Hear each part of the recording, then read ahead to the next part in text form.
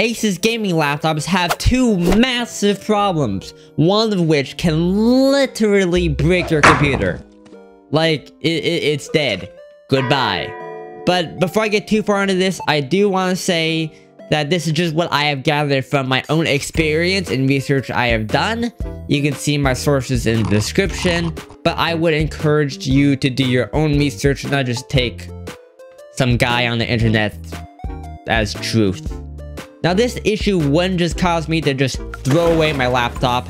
I am happy with how it runs, but it would make me hesitant to buy any future Asus laptops if the issues I list today persist. Now, the first issue, and arguably most important issue, since this is the one that can destroy your computer, pertains to the battery plug. Is usually the first thing you'll unplug whenever you take the bottom panel off your laptop to do some maintenance or repair or whatever else. And this is something every gaming laptop owner should do at some point, just because these guys have huge vents on them, eat up a lot of dust, and you gotta clean them out once in a while.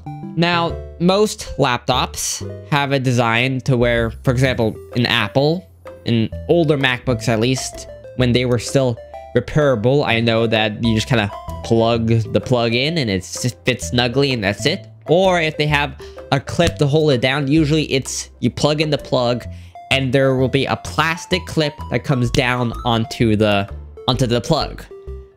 Now, Asus's design and mine and a few other laptops is different. So you plug in the plastic plug like you might normally with another laptop, but it has a metal clip that goes sideways over it.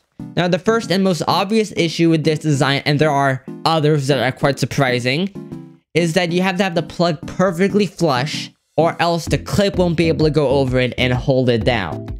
And this usually takes quite a bit of force, and takes a few attempts.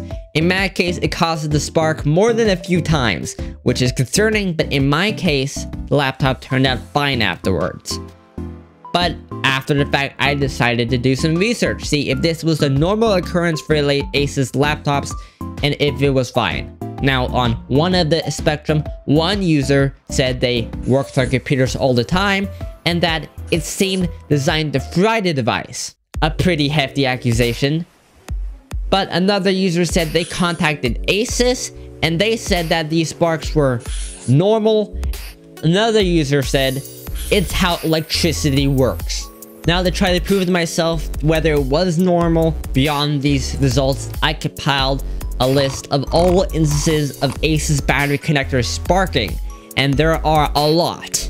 Now, a first sign of how often this issue shows up for Asus laptops specifically, if you look up should there be a spark when you reconnect a laptop battery, one of the first results is a Reddit page.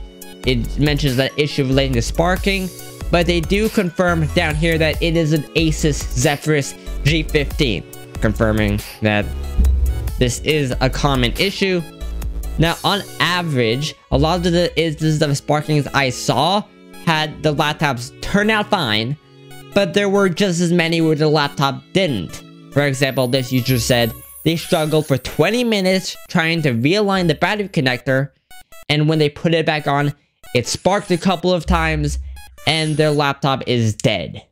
Now, some users, because of this, are saying that you should leave the battery connected if all you're doing is cleaning fans, and you're not planning to remove the heatsink, and this is a route you can take. It just is dangerous if you accidentally connect something that shouldn't be connected, or something stupid like that. But if you are confident in your skills, this is a route you can take to bypass this part of the issue entirely. Another user said they recommended the iFixit toolkit to reconnect it, but it is a very poor design on Asus's part, and they have not seen this issue in 20 years of handling computer electronics. Now, another thing I would like to point out, which I mentioned before, is this clip, instead of being plastic, is metal, which is stupid, because I'm getting also reports of, because of it being metal, it's sparking when you disconnect it, because when you unplug it, it is right next to a metal clip as you unplug. If they get too close, well... Now, someone contacted Asus fans and they gave a series of steps to hopefully avoid sparking entirely while still being able to unplug your laptop. They say to drain or discharge the battery completely, either by leaving the PC in BIOS or just by using it. For some reason, leaving it in BIOS causes it to drain faster, according to them, which is very counterintuitive to me, but they also say to afterwards, assumingly, to plug AC in for 1 minute, disconnect AC, long press power button for 45 seconds, plug back in AC, it will have a power white light for 5 to 6 seconds, go off, and automatically restart. Once Windows loads, shut it down completely, let it charge for 6 hours without turning it back on. I don't know what those steps are about. I would just do the first one and ignore the rest. But, I mean, you could do all those if you wanted. I don't really know enough to say one way or the other. But, even if this method did work, I didn't try it. There is another issue. Since it is quite hard to connect, the clip has a tendency to just pop off. And this has happened more than once to people. And the issue with this is a metal clip popping onto your motherboard will fry your computer every time. It will be dead.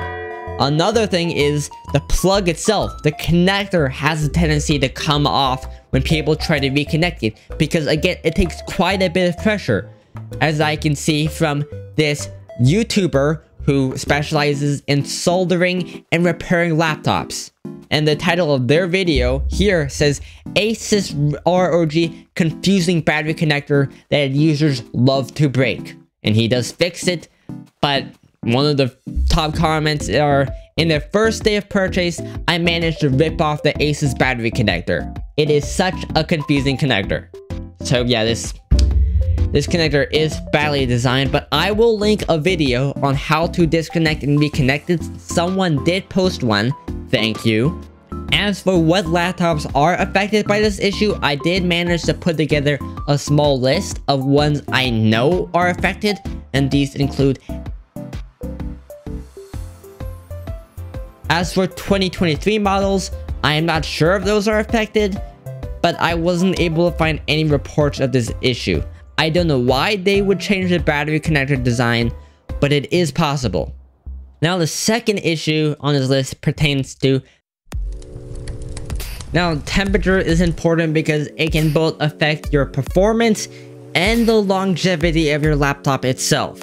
Now, when I first bought this laptop, I noticed that it ran hotter than I think it should have, and there are other reports on Reddit of similar complaints with a few Asus models.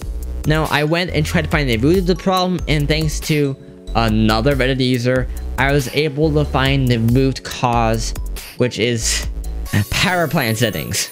Now, most laptops, like these results I have here from a Microsoft Surface Pro, will have the minimum processor state at 5% and the maximum processor state at 100%.